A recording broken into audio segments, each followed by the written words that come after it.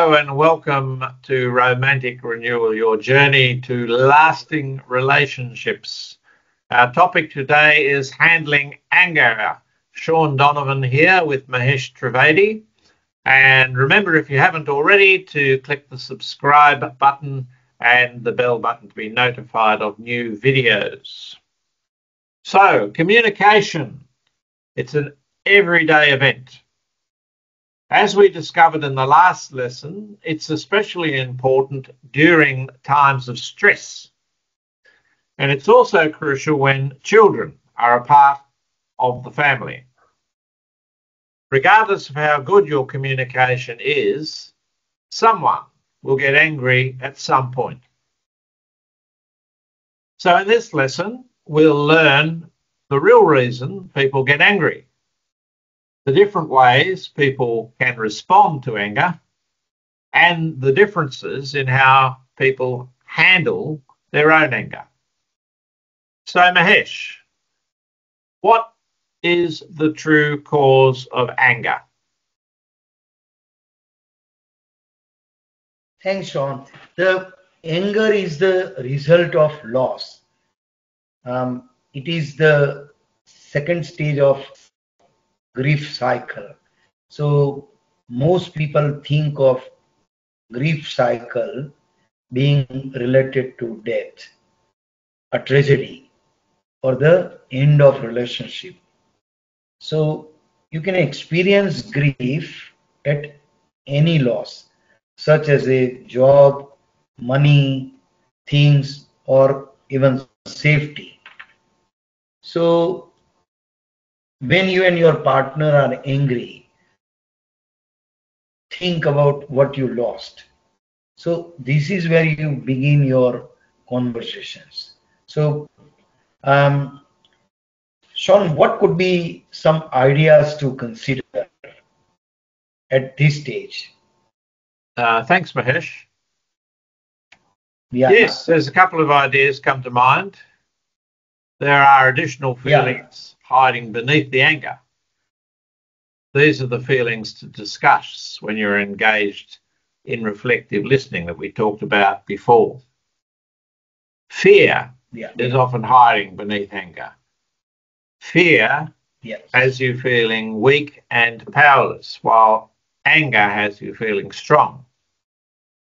Sadness can also hide beneath anger.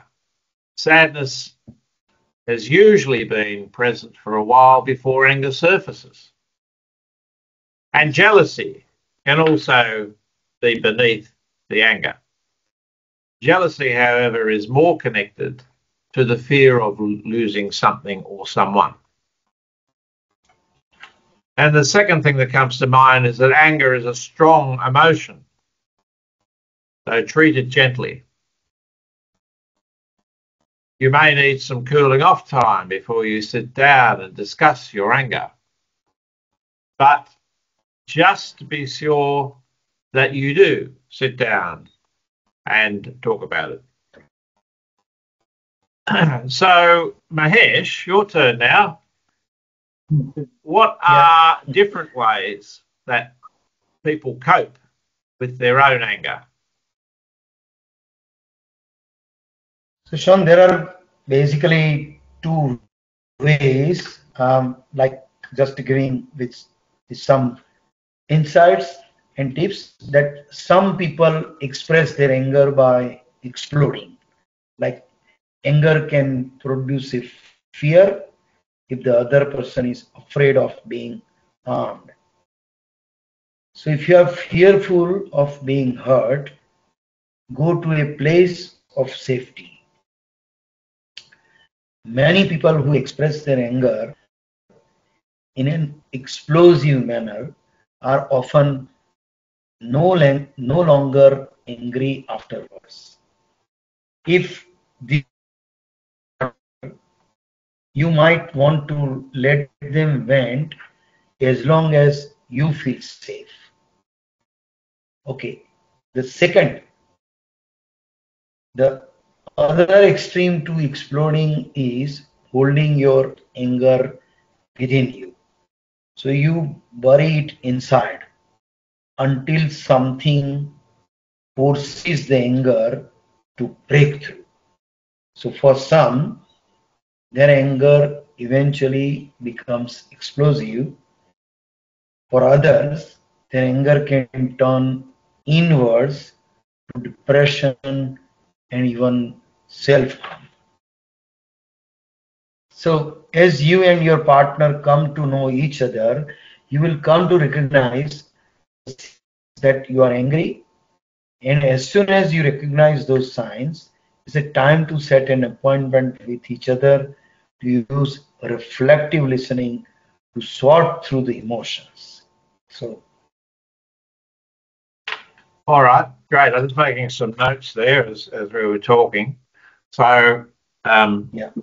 there are also differences in how people talk about their anger. So, for example, if I say, I'm going to tell everyone about what you did to me, some people do need to vent to someone else so that they won't say something to their partner that they can't take back.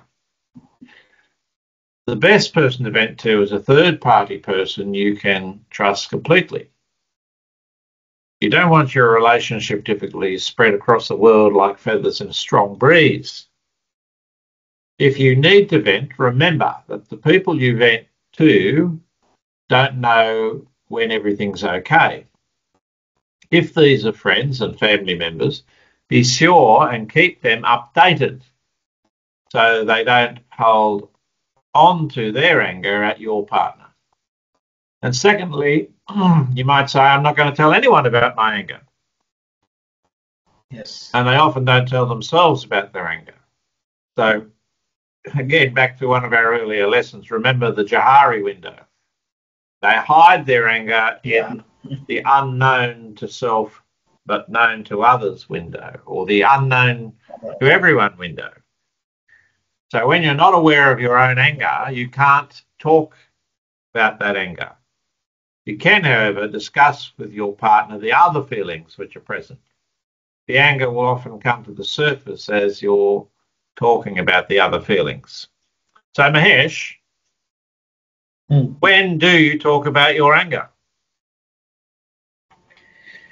So as important as anger is to discuss, you and your partner could be at odds as to when to talk about it. So some people need to cool off before they discuss their anger. They may need from an hour to a day before they are able to discuss it. If this person is forced to sort everything out immediately, this can increase their frustrations and anger. So tell us a little bit about that. Tell us a little bit about that. So what steps, when the two of you are at odds, when to talk about the source of the anger? Yeah. So Sean, there are mainly two main steps when two of you are at odds as to when to talk about the source of the anger. Number one, set an appointment with each other for the discussion. This may be difficult for the person who wants to talk about the things right now, but it will relieve some of the inner tension because they know exactly when they can talk about it. And second is if you want to talk right now, you will benefit from some activities to relieve the inner stress. So take as long as you need for some deep breathing. You may find some relief from your inner tension by journaling, and getting the words on paper will also help you sort through your own feelings and be prepared for the upcoming discussion. You can also take a walk, read a book, listen to music, watch a movie, or find another way to distract yourself until it's the time.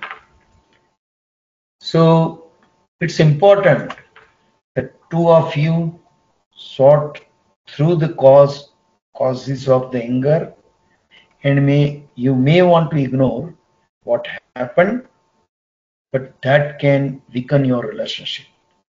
Okay, thanks, Mahesh. So just to summarize, anger is a sign of loss. People express their anger in different ways. They may explode, withdraw, stuff it, or even deny that it happened.